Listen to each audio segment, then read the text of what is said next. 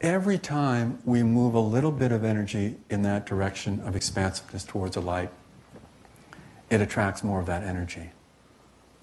Even just a little bit starts to attract more. And that attracts more. And it goes on in this magnetic flow.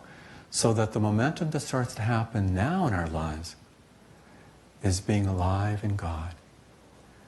And that aliveness becomes that we're with God rather than approaching God. We're feeling that presence. We know that presence. We're alive in that presence. And as we do that, then we appreciate that in other people for whoever they are, whatever they're doing in life. We can tune into their presence behind whatever unusual expression they have. But we know, because we know ourselves, we know that other true self in that other person. And we feel this much more alive all the time.